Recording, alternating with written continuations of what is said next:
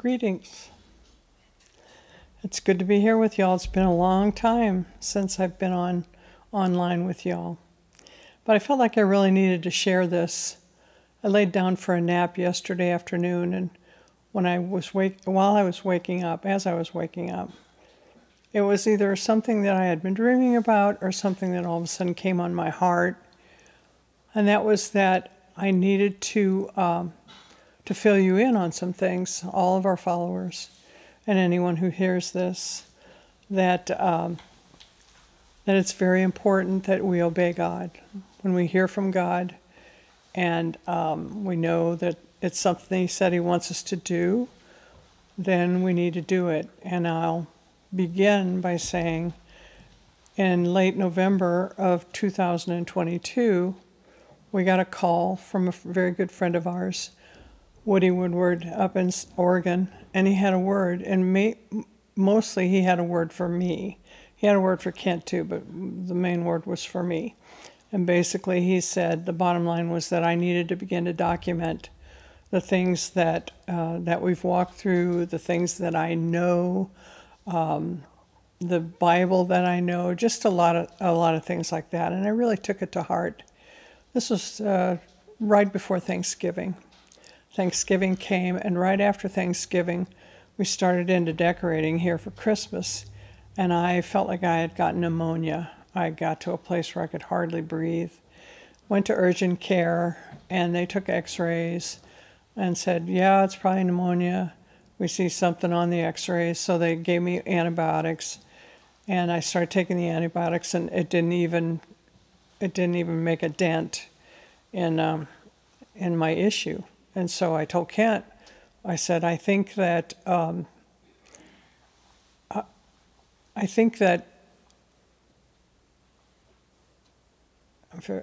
just got distracted, sorry. I think that this is not pneumonia, this must be something else.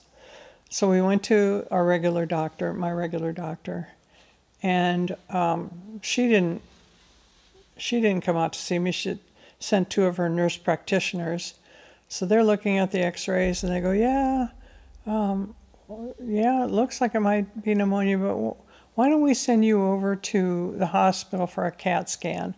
I had never had one before, so we went over. By now it was getting to be really late in the day. They did a CT scan and never got back to us about it. When they finally did, I was to the place where I could hardly breathe, and so they said, go to the emergency room. And so I wound up in the hospital for a week doing a lot of testing to determine whether or not what was wrong with me.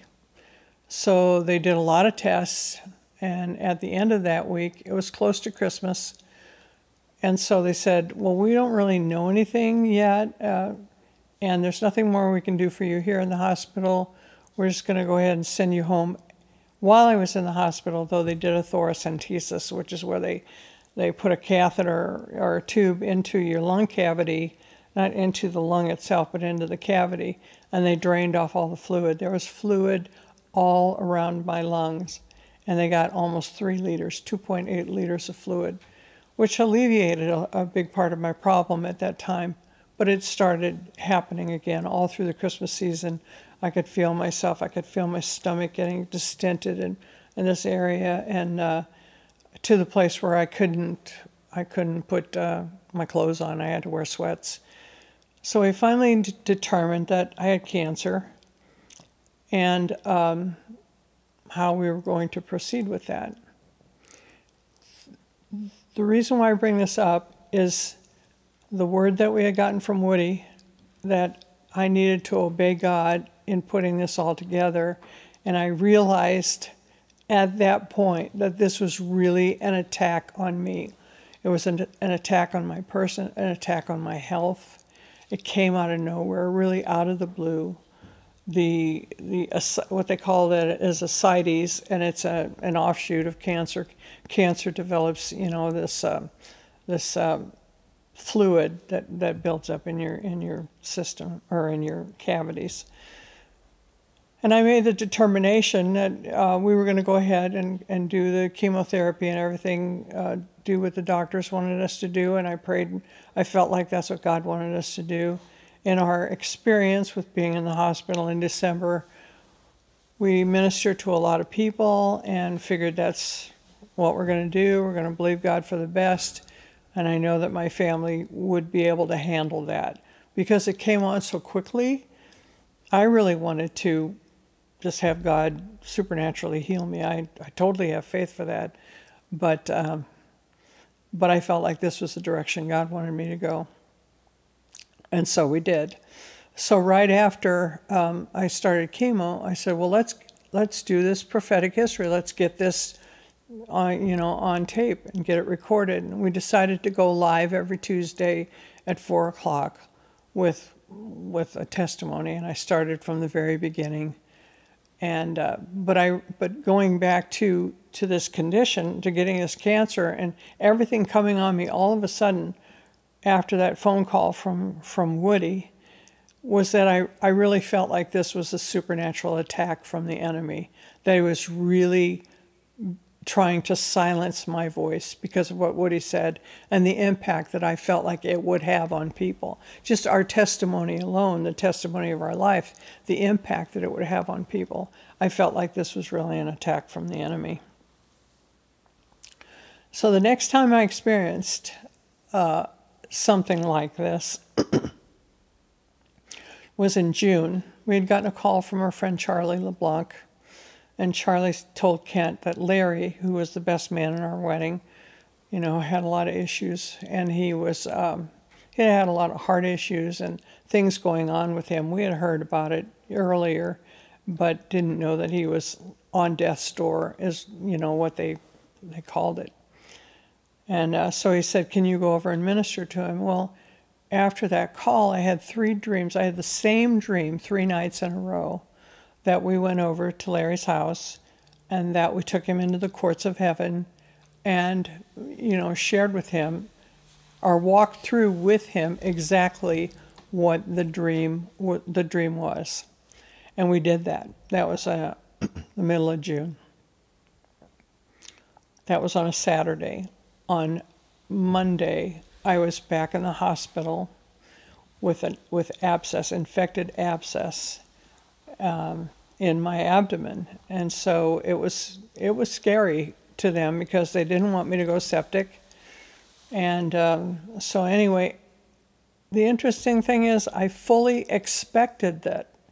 I don't know why I expected it. I don't know if God was warning me. Yes, obey me. The devil's not going to like it. He's going to come against you again with full force to try to knock you out, because this is the kingdom of God in operation. And the kingdom of darkness does not want the kingdom of God in operation. So I got over that. But the one thing that I wanted to share with you that's come up recently is about a little over a month ago, we were down at Gateway House of Prayer, and Harry Schrader had talked to Kent. He came out, he was talking to Kent about they were going to be doing a 40-year celebration for Southgate, which was originally Victory Fellowship. And Victory Fellowship was the church that we founded when we went down from grace 40 some odd years ago. And the whole thing was extremely miraculous, everything that happened in those years and how God provided for that congregation and everything like that. And I asked him, I said, I have very vivid memories of all of this, Harry, and really, Southgate needs to hear this, because you've got a lot of young people now that didn't walk through this. And a lot of the older people are going by the wayside. They're passing away, and you just don't know. They just don't know. They don't know what we know. So let me come and share my story. And so we set it up to go down there on Palm Sunday and to share with the congregation the story of how that church came into being. I also knew that this was the voice of the Lord. I had dreams about that as well, about what to share. If you get a chance, go to Southgate, St. Louis, and watch the video from it's called 40th Year Celebration, and just hear the tremendous, incredible story of the miracles that God did to get that church there. And I felt like that was very important. I felt like it was very important for that congregation, for us, for launching forward into what God has for the churches these days. But it didn't come without cost for me in obeying God. Shortly before we went down there, I felt like my stomach was, my midsection was getting distended again. And so we went on Sunday, and on Wednesday, the Wednesday after that Sunday, I wound up in the hospital, in the emergency room. And they said the ascites it was ascites that was causing the issue, which sent red flags up, because I had gone through all my chemo, spent the whole year of 2023, fighting this, doing everything. I went through 8 rounds of chemotherapy, had a 6.5-hour surgery, felt like we were really on the other side of it, so much that I had my port taken out. And so this was very disconcerting, that here now I have ascites that are building up again in my system. And my doctor was on vacation, and so they gave me a paracentesis, and when I was in the hospital, and that paracentesis yielded 6 liters of fluid. And so I scheduled with Dr. Selassie, my OB oncological gynecologist, and he said, to be on the safe side, since I chose not to do anything, as far as after treatment, immunotherapy or anything like that, we just kind of developed a wait and see attitude. He said, well, let's start you back on chemotherapy, and we'll do 3 rounds in a different form. So I'm here to tell you that I'm on chemotherapy again, and really love to have your prayers. But the important thing in all of these is that God was wanting to do something, and he was wanting to use me to do it. And I am not afraid to do anything God tells me to do. And I never have. I mean, if you go back and you watch the history that we talked about for 40 episodes, I'm not afraid. If God says it, he'll do it. Whether we have any guarantees, we have no guarantees. But there is a price sometimes that you pay, because the kingdom of darkness knows what you're doing too. And they don't want this to happen, because too many people will be affected towards God, towards the kingdom of God, and in faith. Testimony like this causes people's faith to grow and expand. And so I really felt like when I woke up from my nap yesterday that I needed to share this with you all and let you know, where things are at. I know y'all haven't seen me in a while, and many are probably wondering, well, what's going on with Carla? Well, after I had my port taken out, we had a wonderful vacation. We had a wonderful Thanksgiving.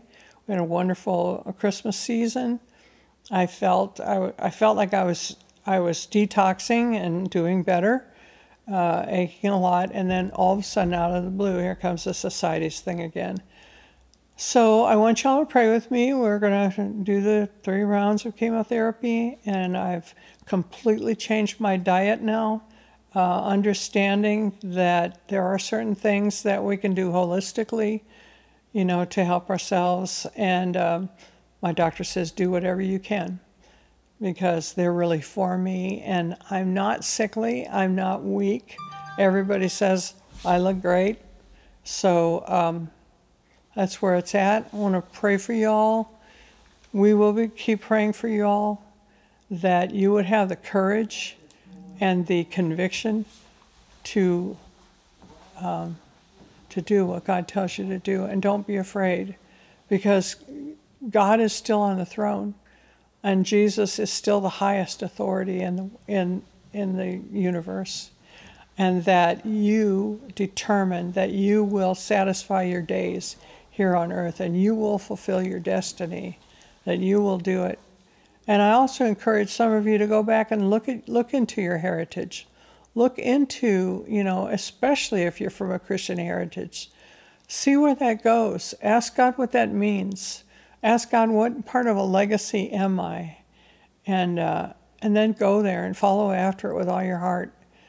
Jump into the kingdom of God with both feet. God needs us to do that right now more than anything, because the kingdom of darkness hates this, literally hates this, trying to stamp us out, trying to shut up our voice. Well, we have to say no. And in the name of Jesus, I will not. So Father, right now, in the name of Jesus, I pray for everyone that hears this. I pray that you would give them courage, that you would give them words, God, and instruction on what they're to do in the marketplace, in all 7 arenas of the 7 mountains, and anywhere that you have your people, God, where you've placed your children that are to be your voice and your hands and your feet. Give them a boldness to just follow you, to follow your spirit. Your spirit knows everything. You know everything. You're omnipotent, God. You know everything that's going on with everybody around us. So give us the gifts of the Spirit. Let them flow. Let them flow. Let there be discernment, God. Let there be a hearing of your voice. When they pass that person in the aisle at the supermarket who's considering suicide, and the Holy Spirit arrests them, give them the boldness, God, to go and to witness and to pray and to do that in every area of their life, wherever they are, and especially in the home, that the fathers and the mothers would really begin to take the Word of God and make that the center of their home, and to raise their children in the fear and the admonition of the Lord God. Jesus wants to come, and he wants to come soon. And so right now, in the mighty name of Jesus, I pray for everyone that hears this. Be bold, be strong, take courage, and don't be afraid.